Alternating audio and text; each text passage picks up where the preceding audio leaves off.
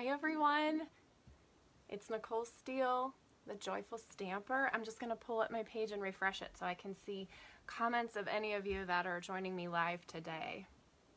So how is everyone? Oh, there I am with the volume turned down. Yay! Okay, it's always fun when everything goes right. Okay, so now I can see comments. So if you're joining me live, say hello, say where you're from. If you're watching the replay, thanks for joining me also, and feel free to make a comment, ask a question, because I do go back and look at them. So I decided to do face-to-face today. So yeah, I got ready. I figured it's, quarantine. The confessions of quarantine. Not taking showers every day, wearing hoodies and jeans for days on end, which happens to be my favorite outfit. But yeah, so I went for a run about an hour ago and got cleaned up, and I thought I'm gonna go face to face, because isn't that the loveliness of Facebook Live, is we can engage with each other, right? So demonstrators, they got to pre-order from the Stampin' Up! Catalog today, and I'm allowed to show you the cover of it. So when I flip the camera down, actually I'll show it to you now. I can't open it up though. Not allowed to open it up. So this is the cover right here. This is the new Stampin' Up! Catalog that has the new stamp sets. There's a lot that carried over too. So as a demonstrator, that makes me happy because I can still use the things that I already have, but there's a lot of new in there too, which I just ordered the new in colors this morning. The ink pads weren't ready, but I got the cardstock, I got the ribbon, I got the little embellishments. I can't remember what else. There is something else though. But what I'm doing is I'm running a special in the month of May. If you place a $50 order before shipping and tax in my online store at shopwithnicole.stampinup.net, I will mail you out a new in color sampler pack. So ribbons, cardstock, that kind of thing. So you'll get to see the new in colors in person. I have a reward code to use for that, and I have it written on my desk here. So when I flip the camera down, you'll see it. But so that was the exciting thing for being for the demonstrators today. But we are going to focus on some watercoloring today, and I'm going to do this card right here. I'm going to do it start to finish, so that you can see the whole process. I have not cut any of the paper. I haven't done any of the prep work ahead of time. And it's just this one card. So just sit back and relax, and let's chat and ask questions, comments. And again, if you're just joining me, I am Nicole Steele of The Joyful Stamper. You can find me on the internet at thejoyfulstamper.com. And I'm an independent Stampin' Up! Demonstrator, so I'm going to flip the camera down now. So if you get sick, close your eyes, and then I'll let you know when you can open them again, okay? Here we go.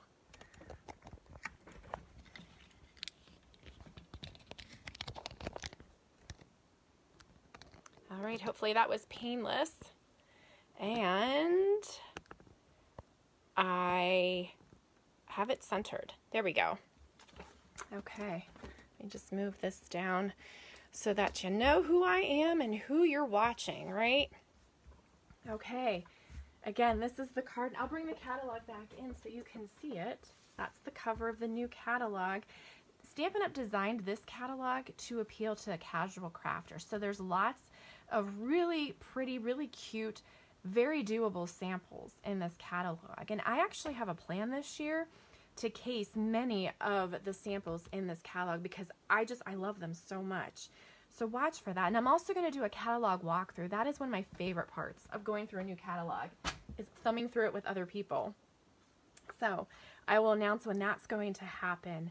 So this is the card we're going to make today. Lots and lots of details in this. My favorite kind of card to make. Favorite. Might seem a little fussy to some of you, but I promise you, you will be able to do this. You will. So what I'm going to do first is start with my card base. And you'll see this is a portrait mode, or a top folding card, or a hot dog style card, if you will. And we are going to start with, now this I already had done because I had it left over from cutting this card base, but I will put this together so you can see it. So if you're a beginner stamper, this will be very helpful information for you. So as you can see, if I lay these two together, this is actually an 8.5 by 11 inch piece of cardstock. So 8.5 by 11 inches. And you can get 2 standard sized cards out of 1 sheet of cardstock, otherwise known as an A2 sized card. And what you do is you just cut it down the middle. And you can cut it down the middle either this way at 4.25 inches, or you can cut it down the middle this way at 5.5 inches. Doesn't matter, you'll get 2 standard size cards from each one. Now for this particular card, I cut down the middle at 4.25 inches. So I'm left with a piece that's 4.25 by 11 inches. And now I'm going to fold it in half. Well, the halfway mark of 11 inches is 5.5. So I'm going to score it and fold it. Now don't worry about writing down all these measurements because I'm going to put them in the description to this video.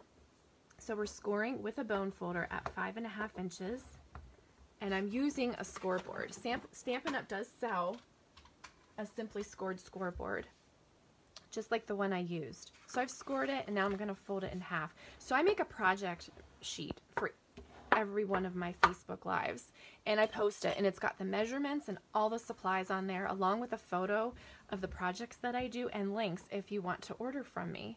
So you don't have to worry about writing this stuff down. So we have our card base. Next up, I am going to pull out some pretty peacock cardstock, and I'm going to cut it to 5 3/8 by 4 1/8. Now this is not a Stampin' Up! Trimmer, so don't send the Stampin' Up! Police to get me. It's okay. I've had this trimmer since, well, for 20 years when I first started paper crafting, and it has served me well. So I'm still using it. But Stampin' Up! Does sell a trimmer that a lot of people rave about. So if you don't have one already, you can get one through Stampin' Up! So what did I say? 4 1/8 by 5 3/8. So yes. Yeah, I'm going rogue here because I haven't cut any of this ahead of time. So look, this is pretty much already 5 3/8. So I'm just going to trim the little hair off of there. And then we'll go to 4 1/8, which is right here. Okay.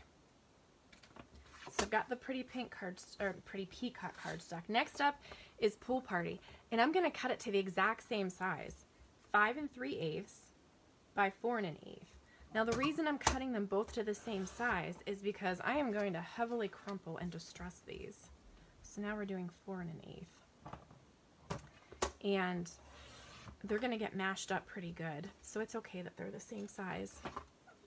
But feel free to cut the Pool Party one smaller if you want. It doesn't matter. Okay, so now what I'm going to do is I'm going to show you the watercoloring step to this one. And we are going to use a set that is in the mini catalog, and it's sadly retiring. It's called Breathtaking Bouquet, and it is a background stamp. What a background stamp is, it's the size of a card front. So you can cover your entire card front with just this one stamp. They come cling mount, which is what this is, where this is sticky and will stick to your clear block or your Stamparatus, or you can get it in wood mount, in which it comes with a wood block that you can permanently mount it onto it. I have mine clear mount, and you know what? I actually just stick mine right to my stamp case like that. And I'm going to use a Versamark ink pad, and I am going to tap it all over my background stamp, just like this.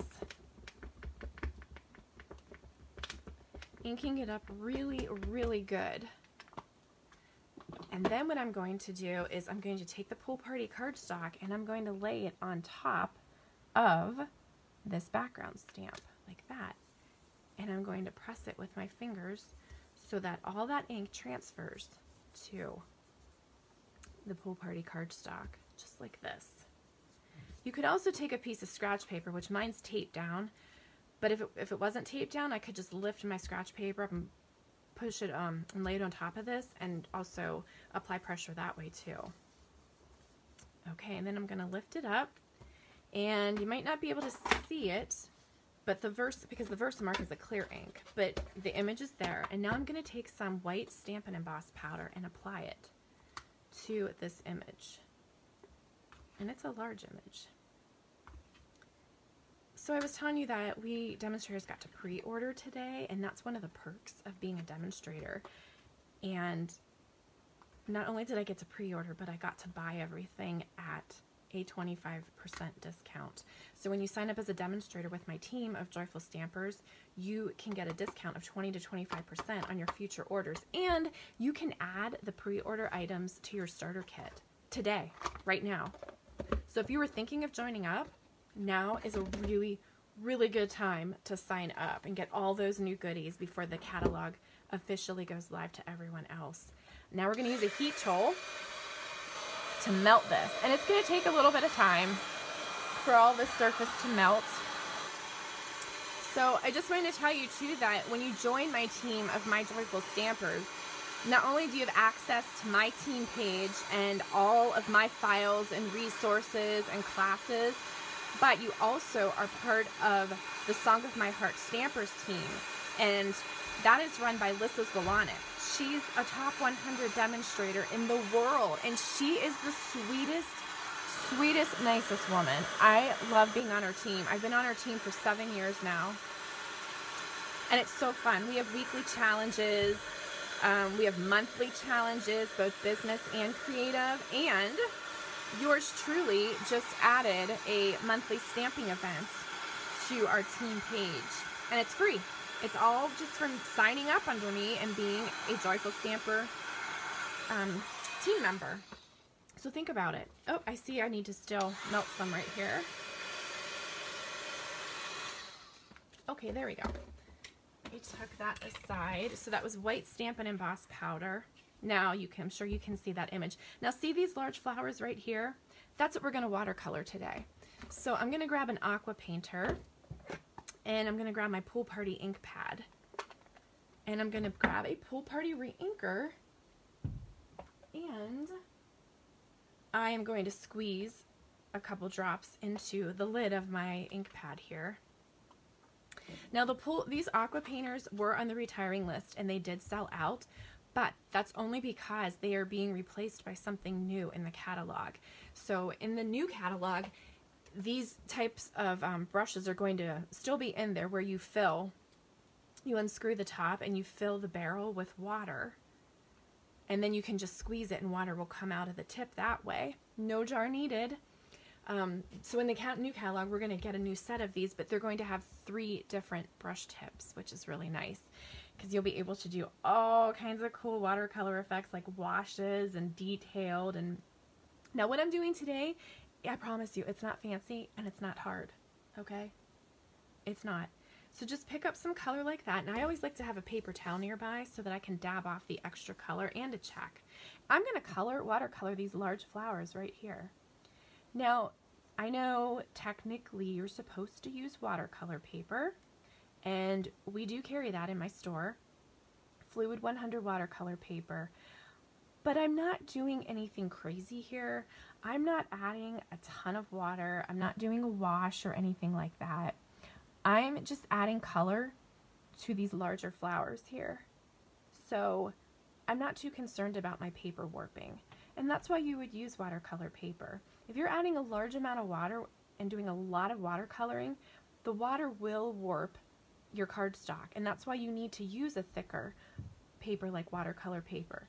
But I'm not doing a lot of it here. So it's okay to just use this regular cardstock. And I love the contrast of this white embossing powder against the Pool Party ink. Now this is stamped on Pool Party cardstock, and I'm using Pool Party ink, but because I'm using the re-inker, so it's straight up re-inker, the color is so concentrated and vibrant that it's coming across darker. So let's add some more here. And you can go over, if you let it dry for a little bit, you can apply more layers of color to this for an even greater effect. So I do not pretend to be a watercoloring expert or artist. What I do call myself is a crazy, mad, passionate paper crafter who absolutely loves Stampin' Up! and creating cards and other paper crafting projects. And so because of that, I'm happy to teach other people what I know and to show them that you can do this. You don't have to be a Picasso or what other famous artists are there, Da Vinci, nothing like that. You just have to enjoy it and just play with it. This is playtime. This isn't about being perfect. It's about having fun. So, oh, I'm going to do that little area right there. Just like that. Just add some color. Oh my gosh, isn't that so pretty? And you can cover this whole panel if you want. You can do a different color if you want, but I chose to focus on just the larger flowers in this Breathtaking Bouquet background stamp. And I just liked being able to highlight those. And you can just close your ink pad when you're done. There'll be extra ink maybe sitting in the lid, and that's okay. Just close it. And I'm going to clean my aqua painter by squeezing out a little bit of water and brushing it on the paper towel until it comes out clear. And then I can set that aside, put the cap on and set it aside. This can dry. You could use your heat tool, but the thing with that is you would remelt that embossing powder. And I don't want to do that, so I'm going to set this aside and do some die cutting and dry embossing while we're waiting for this piece to dry, okay? So we'll put that over there. And we are going to bring back a scrap piece of Cajun Craze, a scrap piece of vellum, and let me see what else I'm doing here. A piece, my cut piece of Pretty Peacock cardstock. Okay, so let me make sure this is the one that I cut. Yes, it is. It wasn't just a scrap. Okay, so we're going to do some embossing and die cutting of this. Let me pull out my Cuttlebug. And also, I have exciting news when it comes to die cutting machines, okay? Stampin' Up! In its new catalog is going to have both a mini and a full-size die cutting machine and embossing machine. This is not it. This is my 17-year-old Cuttlebug, okay? So this is not it. But in the new catalog, they're going to show it. And they haven't told us exactly when it's going to be available, but it will be in the catalog. Okay, let me find my embossing folder. Here it is. Okay, so I'm using the Ornate Floral 3D embossing folder. And I'm going to put my Pretty Peacock cardstock in there and close it. And with my particular Cuttlebug, I'm going to have a base plate. And this is pretty standard for any die cutting machine. And I have my cutting plate, this is my B plate. And I'm going to put my embossing folder in there that has the cardstock in it. Now with my particular machine, I have to use another embossing folder to run this through to give it the proper pressure. The new Stampin' Up! Die cutting machine will have a plate. It will have an actual plate for you to put on top of that. And now I've embossed that piece. You know what? I realized I forgot to turn on my light. There we go. That should be better now. Okay, so we have that embossed piece. Now what I'm going to do is take this piece of Cajun Craze cardstock and put it on my plate. And I'm going to use Parisian dies. And there's a particular one in there that is a scroll. This one right here. And I'm going to die cut that out of Cajun Craze cardstock. Now this one I am going to put my C plate on top and I'm going to run it through. These are called sandwiches. This combination of these plates. In the new Stampin' Up! Machine, all the plates are going to be numbered. So that when they say what sandwich to make, you'll know exactly what it is because the plates will have the numbers on them so you'll know what to use. So there's our little scroll. I'll set that aside. And now we're going to die cut this fancy vellum layer I have on my card. And for that one, we are going to use the Ornate Layer set right here. And I'm going to use this particular die right here. And we're die cutting that out of vellum. And let me go grab a dryer sheet. I've shown this trick before, but because this is such a detailed die, this dryer sheet will make all these little pieces that get die cut out, it'll make it stick to the dryer sheet, and I'll be able to just peel my die cut away. So I'll put my plate on top and I'll run it through. Okay, take that die off and I will show you. This is vellum, so it's kind of hard, but most of those little pieces are going to peel right off and stick to that, and whatever doesn't, I'm just going to give it a little wiggle, and the rest of them will fall right out.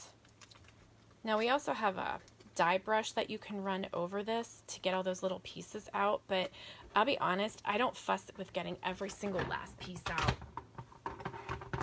Life's too short.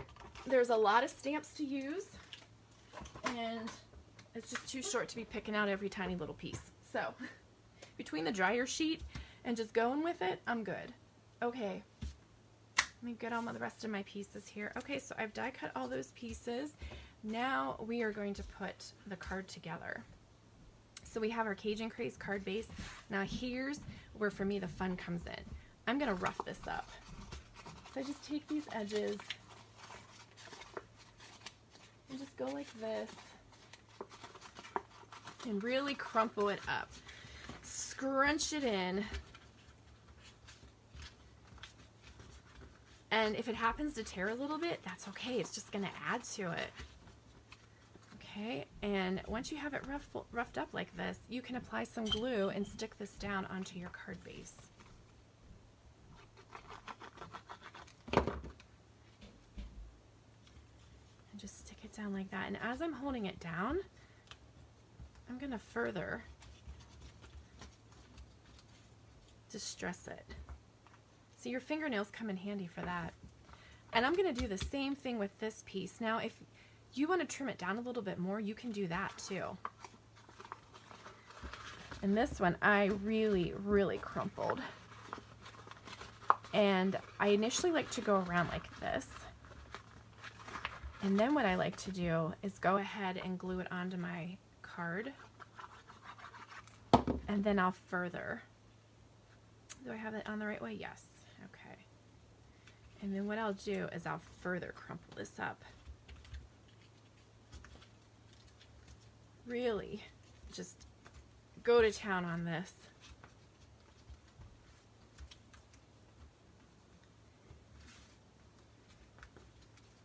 I think the reason I like this technique so much is because you can't get it wrong.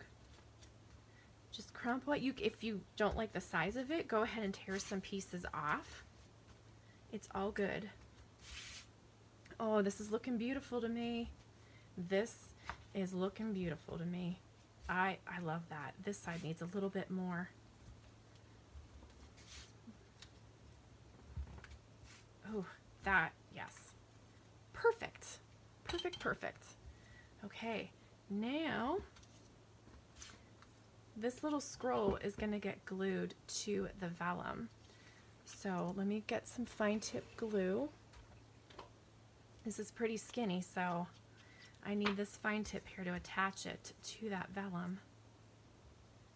And I'm just going to put little dabs of it all along this scroll at the tip. And you just want to squeeze lightly so that it doesn't come out in a big blobby mess. Okay. And I'll put that right on that die cut vellum piece like that. And if you want, you can take a block to put some pressure on it to give it a few seconds to adhere. Okay, while I'm waiting for that to dry, I'm going to take a piece of Whisper White cardstock, and I am using this sentiment here. Follow your heart, it will take you to incredible places. And it's from the Parisian Beauty stamp set. Now this stamp set and the dies where this scroll came from, that bundle's retiring. And when I say the bundle's retiring, I mean the stamp set and the dies are going away after June 2nd. And the Breathtaking Bouquet background stamp is also retiring on June 2nd. So if you like those, make sure you order them now. Okay. And I'm going to stamp it right in the middle so I can give myself room to play with this. And yes, I can tell that's a little bit crooked, but it's okay. All right, we'll let that dry for a couple seconds. I think this block can be removed. Yep, and now we're going to attach this to the front of our card, just like this. And I used vellum so that you could still see that pretty watercoloring come through.